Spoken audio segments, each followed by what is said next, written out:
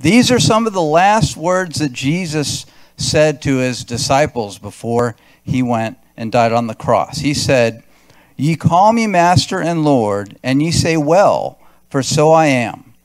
If I then, your Lord and Master, have washed your feet, ye also ought to wash one another's feet. For I have given you an example, that you should do as I have done to you. Verily, verily, I say unto you, the servant is not greater than his Lord, neither he that is sent greater than he that sent him. If ye know these things, happy are ye if ye do them." We're sent by our Lord and Master, Jesus Christ. And we're not greater than he is. He's the greatest. But we're not, the servant's not greater than his master, and he that is sent is not greater than he who sent him. The Father sent the Son, and the Son has sent us into the world to be a testimony for what he did and for what he continues to do in our lives. So tonight, we're going to be starting a new 3-part series on the book of Job, chapter 29. And so our focus tonight will be on gratitude.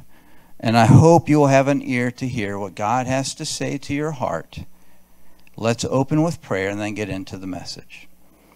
Dear Lord, thank you for bringing us all here safely, Lord, to hear your precious holy word, Lord. I just pray that you would continue to work in our lives, Lord. We know all have sinned and have come short of your glory, Lord. And our righteousnesses are as filthy rags, Lord. But you still show up in our lives every moment, every hour, every day. Let your glory be present in this house of God, and let your glory be present in all of our lives, Lord, as we become continually living sacrifices back to you for what you have done and continue to do for us. In Jesus' name we pray. Amen. So we're going to be focusing on one aspect of Job 29 for each first Wednesday of the month for the next 3 months. And so the first one is gratitude. We're going to be learning about today about maintaining the proper attitude. And then next month about giving, helping the needy. And number 3, godliness, living like Jesus. And so tonight we're going to look at some steps to maintaining the proper attitude, that of constant gratitude towards God. And so this series, and any biblical series, really teaches us how to be more like Jesus. Jesus gave thanks. He helped the needy. He was always living in godliness because he's God. And so he's our example. He's our teacher. And the Word of God, all of it, points to Jesus. And so tonight, I'm going to try to do my best to do the same, to point everybody to Jesus. Because really, in the end, he living in me is the one doing the teaching, not me. It's him. And so Hebrews chapter 4 says, the Word of God, the sword of the Spirit, is a discerner of the thoughts and intents of the heart. And so God knows your heart. And he will show you through his Word exactly how to be more like our Lord and Savior, Jesus Christ. And so the 3 parts of this series are going to focus on 3 qualities that Jesus exhibited often in his life. And I hope that you will hear what God has to say to you and I hope that will help you exhibit those qualities in your own life to benefit yourself as well as others. And so part 1, gratitude. Today we're going to focus on 3 aspects of having a gratitude of attitude. An attitude of gratitude. Number 1, don't get stuck in the past. 2, give thanks for all things. And 3, grow where God plants you. And so we begin part 1. I could teach for many hours on the subject of gratitude because the Bible says a lot about gratitude and giving thanks and praise. But we only have 30 minutes, so I'm going to briefly touch on these 3 aspects of gratitude. All right. And so when I teach, I try to give a scripture to memorize because the word is more effective in our lives if we can bring it to mind instantly instead of having to refer back to the word. So here's a verse that's repeated twice in the Bible. You see in 1 Chronicles 16 and in Psalm 105. I figured if God wrote it twice, it must be important to remember. And so I believe all Scripture is important, but there were certain Scriptures that Jesus quoted, and there are certain Scriptures that do repeat themselves in the Bible. God repeats himself, but he's not a broken record. He instead is a loving, caring Father who emphasizes key learning points that will help us live a life that's holy and blessed. And so I want to live a life that's holy and blessed, and so I try to memorize Scripture. And so this Scripture says, give thanks unto the Lord, call upon his name, make known his deeds among the people. And so when we make known his deeds among the people, we're sharing our testimony. And each of us has a testimony, a very unique and often miraculous testimony. And sometimes it may even be hard to believe the testimony because of the miracles that God works in our lives and all the things that he brings together to save us and to continually be with us and draw us near to him. And so it's so important to share both the gospel and your testimony with others, because when we make known God's mighty deeds, he becomes more approachable to others, more real, more tangible, and more personal. And so Jesus is a very personal Savior. And when others hear our testimony, they can get to know Jesus on a personal level and know what he's like on a personal level, because we're relating real events, real occurrences, real experiences, and God is the most real thing there is. And so, into the message. Gratitude part 1, don't get stuck in the past. All right, so have you ever heard the saying, the good old days? So many people long for the past, some so much that they get stuck in it and miss out on the present. And so they miss out on what God is doing for them and how he's working all things together for their good. And they miss out on the benefits of having an attitude of gratitude. Now, bitterness and dissatisfaction will never lead to the peace and joy that Jesus is always ready to give us when we're grateful. Let's take a look at a biblical example of getting stuck in the past from our scripture, Job chapter 29.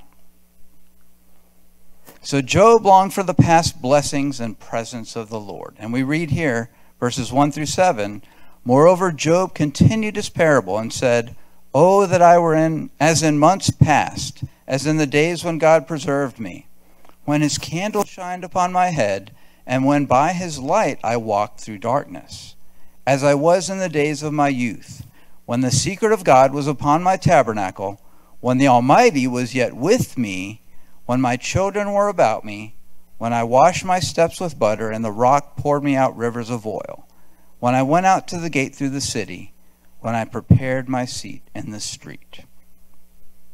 Now later in the chapter, he says why he was blessed and why he felt the presence of God. It was because he helped them that had no other source of help. That was the main reason he says in this chapter why he was blessed. And we'll get into that next month. But right now, Job is complaining.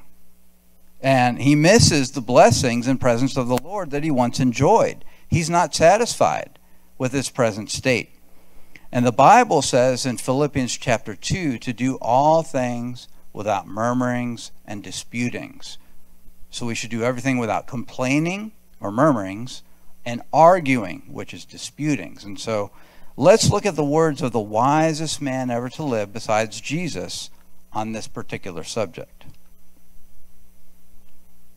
Now, Solomon wrote about dwelling on the past and asking God the wrong question, why? The right question to ask God is, what can I do to serve you? Not why. Why me? Why now? Why this? Why that? That's the wrong question. So in Ecclesiastes 7, Solomon says, say not thou, what is the cause that the former days were better than these? For thou dost not inquire wisely concerning this. And so Solomon warned against getting stuck in the past and said that it is unwise. Not only is it unwise, it goes against the commandment to do everything without arguing and complaining. So if we're not dwelling on the past, what are we supposed to dwell on? The future, maybe, yes, or the present. Good things. There you go. Paul, does anybody remember what Paul wrote in chapter 4 of Philippians? If there be any, he said, okay, we'll look at that right now. All right, so instead of asking why and dwelling on the past, we think on good and godly things and have trust and hope in God. Philippians 4 says, finally, brethren, whatsoever things are true, whatsoever things are honest, whatsoever things are just, whatsoever things are pure, whatsoever things are lovely, whatsoever things are of good report, if there be any virtue, and if there be any praise, think on these things. So Paul wrote, if there be any praise, think on good things. There's praise because the good things we should be thinking on all come from God. We're praising him because he's always good. There's always something to praise God for. He's always constantly doing things for us. Day in, day out, night and day, day and night. He's a good God. He is our hope. We hope and trust in him. And for that we get blessed, as it says here in Jeremiah 17. It says, blessed is the man that trusteth in the Lord and whose hope the Lord is. So when we're complaining, we're not trusting in the Lord. When we're asking why, we're not trusting in the Lord. We're not making him our hope. All right, so part 2, give thanks for all things. All right, so we just touched on praise, and praise comes from a heart of thanksgiving. If we're not stuck in the past, we're free to recognize and give thanks for all things God is doing in our lives and the lives of others. We belong to him. We are his. He cares for us, and so we should thank him for it continually. So let's take a look at a verse that expresses how we should be showing our attitude of gratitude. And so thanks and praise are to be given always and forever. Psalm 79 that David wrote says, we thy people and sheep of thy pasture will give thee thanks forever. We will show forth thy praise to all generations. Amen. We are God's people. We are the sheep of his pasture. Now, he provides the grass that we feed on. And that's mainly the Word of God. Not the kind of grass that some people out there like to feed on. Not that kind of grass. The Word of God grass. It's a good grass. So primarily the Word of God, but earthly needs as well. He gives us everything we need and more. Praise God.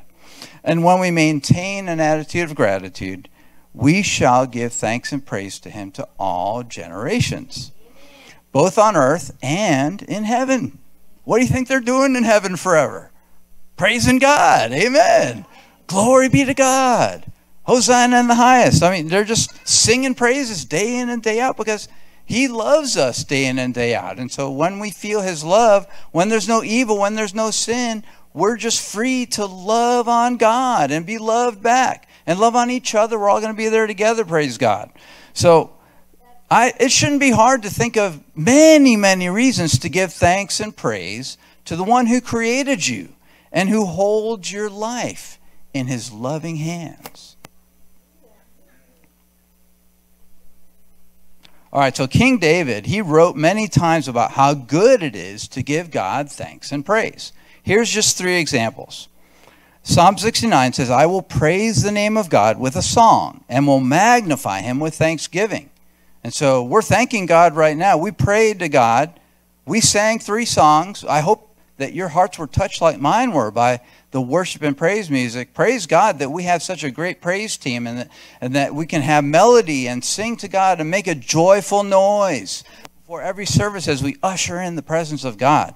So we make a joyful noise. It says in Psalm 95, let us come before his presence with thanksgiving and make a joyful noise unto him with psalms. And so psalms are songs, and that's what we're doing. We're singing, making a joyful noise and singing him songs of love. Love back to God because he loves us. All right.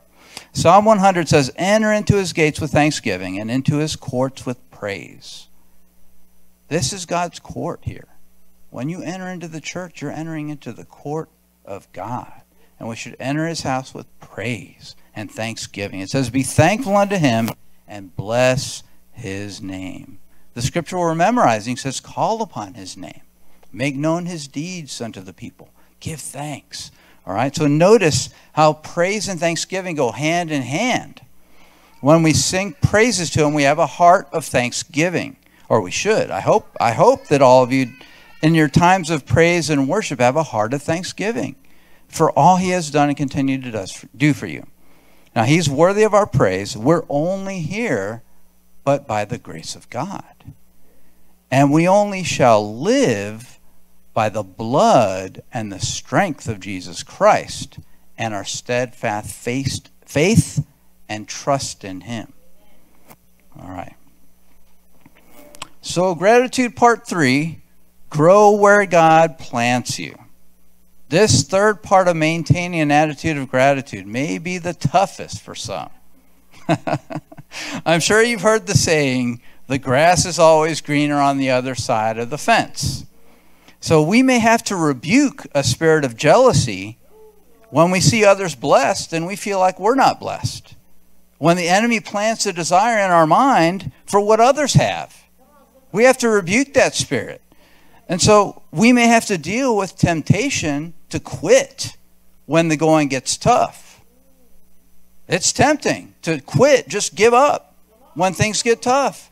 But the Bible is full of encouragement to never give up, to be happy with what God gives you, to grow in the grace and knowledge of our Lord and Savior Jesus Christ every day, every moment. We fall short, just like I prayed. All have come short of the glory of God.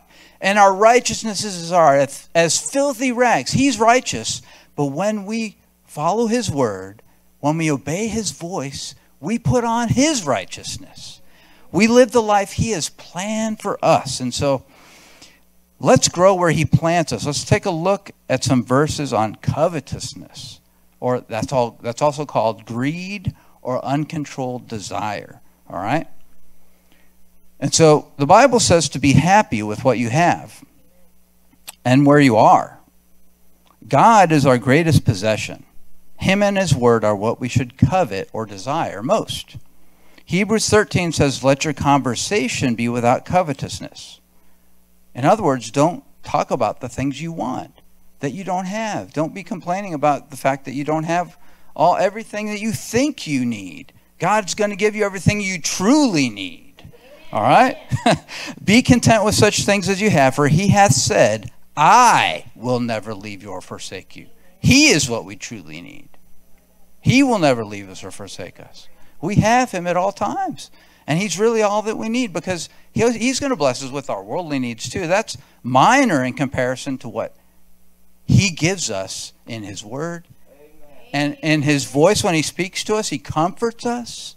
His presence is all around us. He protects us from, I don't know how many times God has protected me from things that have happened, because most of the time I'm not even aware that he's protecting me, because it doesn't even come nigh me. The evil doesn't even come nigh me, because his hedge of protection is all about me, just like it was around Job until the devil attacked him, right? And God led him. But he was blessed double. And we're reading in the book of Job today. It's Job 29. Praise the Lord. So Psalm 119 says, incline my heart unto thy testimonies and not to covetousness. So our heart should be desiring the word of God, the precious wisdom and knowledge and understanding that comes when we read the word of God. And God speaks to our heart, because it's not our own minds that interpret the word of God and understand the word of God. It's the Holy Spirit that lives inside of us that gives us the understanding. It's his supernatural abilities that are living within us, the gifts of the Spirit, the word of knowledge, the word of wisdom. All the gifts that live within us are what give us the understanding and the knowledge. He gives us everything we need to live the life he has planned for us. All right, so he has said, I will never leave thee nor forsake thee. He's with us, And if he's with us, he gives us what we need. If we covet what we don't have, we're not loving God the way he wants us to, with our whole heart. Right before the service, God drew me to Ezekiel chapter 23. In Ezekiel chapter 23, there's a story about two daughters of the same mom, Egyptian daughters, Aholah and Aholibah, and they committed adultery with God because they chased after idols and they chased after whoredoms and they did not give God their whole heart. And so God wants your whole heart. He doesn't want you to chase after the things of this world. He doesn't want you to chase after the things that the world is telling you should be chasing after, the things that the world is telling you need, when all you need is God and his word. All right, so I just wanted to relate that to you because God showed that to me right as I was praying before the service. He said, talk about these two women. And the end for them was not good. The end for them was terrible. And the end, if you get caught up in the world, you're going to be choked like the seed that was choked by the weeds that Jesus talked about in the parable of the sower. You don't want to be choked. You want to be fruitful and bear fruit 100-fold, 30-fold, 60-fold, 1,000-fold. Praise God. So when you feel desire for the things of the world, and everybody's going to be tempted, their heart's going to be tempted, run to the word of God. Run. Flee idolatry. Flee idolatry is what the Bible says. You have to run from the desires of the world because they are so tempting. And I know that, even at my age, I'm still tempted, but I know the young people can be tempted because of peer pressure. It's really a tough thing to see all your friends doing things that they consider to be fun, but really it's going to hurt you in the end. It's going to hurt your soul. It's going to hurt in the future. You're going to have regret. It's just, you have to bury yourself in the Word of God until God speaks to your heart and has restored the love that you had for him in the beginning when you were saved. Today and every day, he will restore your love for him. If you run to him, run to his word, run to him. When we stay in the word, it's harder to get caught up in the distractions of the world and the sin and adultery of not loving God with all our heart, mind, soul, and strength. It truly is adultery because we're cheating on God. We're cheating on God, and he's our husband. He's my husband. And I'm his wife. I'm not a lady, but still, he's my husband, all right? And I love him, all right. All right, so being deeply planted and rooted in the house of God causes us to flourish. This part 3 is grow where you're planted. Now, this slide may be the most important of the entire message. Let's read it.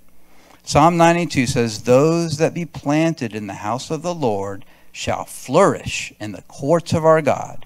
They shall still bring forth fruit in old age. They shall be fat and flourishing. Now, I know a lady who's bringing forth fruit in her old age. Praise God. She's living for God.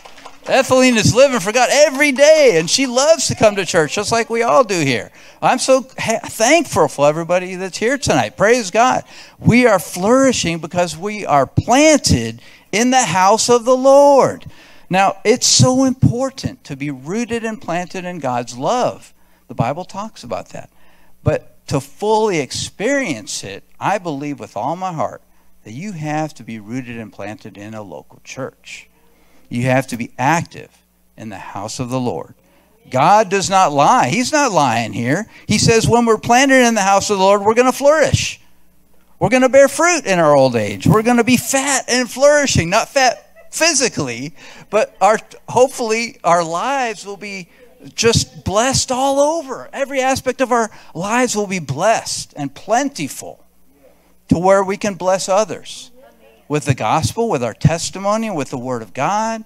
Praise God, with our love and care. And we read about washing each other's feet in the beginning. We're here to be servants, to serve others, to serve God. And so we love each other because we're Christ followers, and we're blessed to be able to regularly fellowship with each other and to hear the word of truth rightly divided and explained. So don't come to church for me or for pastor, for anybody else but Jesus. All right? Now, Jesus is the one that's going to help you flourish and bear fruit for his kingdom.